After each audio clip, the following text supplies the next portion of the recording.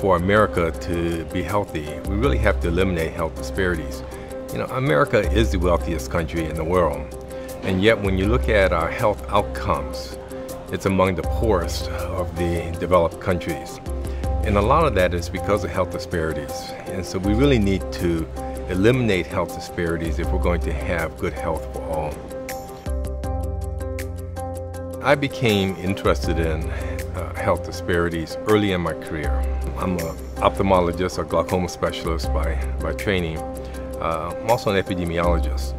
And in my career, I've done a fair number of large-scale population-based studies. My very first one, when I was a resident in ophthalmology, was a large glaucoma study that I did in the island of St. Lucia.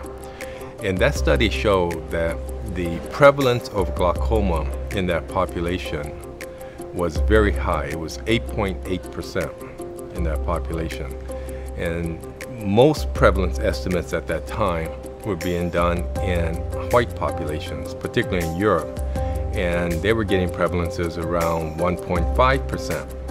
So this was a huge difference in the black population of St. Lucia and in the white populations that were being, in which this data was being collected in Europe. And since I'm an ophthalmologist, my interest in health disparities was actually through those kinds of experiences. And so certainly from being immersed personally in health disparities, that's been a major part of my career.